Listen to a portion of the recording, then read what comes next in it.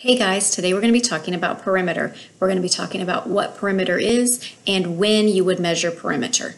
All right, here we go. Let's get started.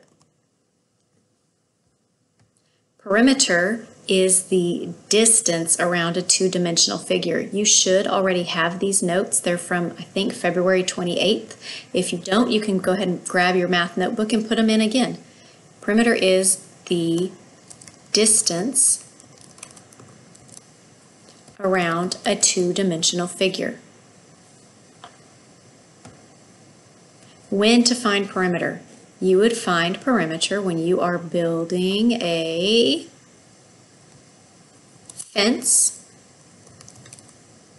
around your backyard or your front yard or any yard, when you are adding a border to a pillow, or measuring the distance that you walk around a field. Those are some of the times when you would find perimeter. So if you're talking about word problems, when they're talking about building a fence or adding a border or walking around something. Remember when we did this in class, I had you walk around the room? Perimeter. All right, here's some more. When you are adding a frame to a picture, or when you are hanging Christmas lights on your roof. You want to go around the border of your house. You wouldn't go cover your whole house with lights because that would look crazy and cost a lot in electricity. Okay, here's the tools you're going to use to measure perimeter. You can use a tape measure, you can use a yardstick, you can use a ruler.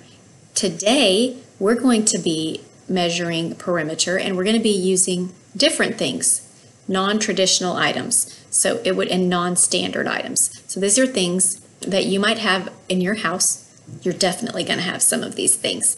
And that way you don't even have to use a ruler to measure the perimeter today. So you're going to be using your feet, your hands, we're going to be using snacks to measure the distance around other objects.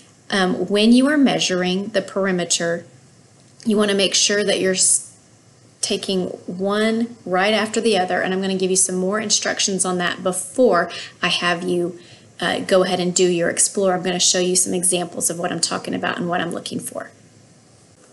Okay, so I told you you're going to be measuring the perimeter of some items today using things that you have in your house. One of the things I'm going to ask you to use to measure is your feet.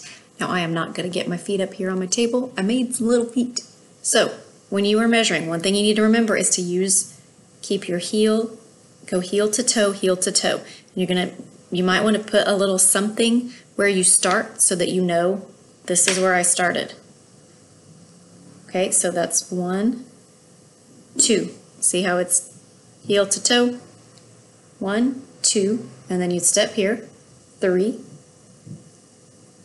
4, 5, 6, 7, 8, 9, 10, 11. The perimeter around this geode is about 11 of these feet. Now if I ask you to use your hands to measure, just the same thing. You have your hand down, put your next hand this way, put your other hand, 1, 2, 3, 4, all the way around whatever it is you're measuring. Make sure you remember where your starting point is and your end point is. The other thing I'm going to ask you to measure with is your favorite snack. Now, I don't have my favorite snack here at the house. There's no Twix. There's no pink Starburst. I don't think I have any candy bars here at all. However, I have some Fruit Loops, and I kind of like those too. So to use Fruit Loops to measure around, I'm going to remember that I'm starting in the bottom left-hand corner, and I'm just going to get 2 of them so that it'll be easier. Now, you could also, if you wanted to, if you have plenty, I could have just gotten all the Fruit Loops, put them all the way around, and then counted them, and that would work just fine. If you only have 1 or 2 of your favorite snack left because you've been snacking on them, you can use them this way, okay? So 1, 2, 3, 4, 5. It doesn't have to be exact. 6, 7, 8, 9, 10, 11, 12, 13, 14, 15, 16, 17, 18, 19, 20. Now look, my snacks aren't exactly the same size.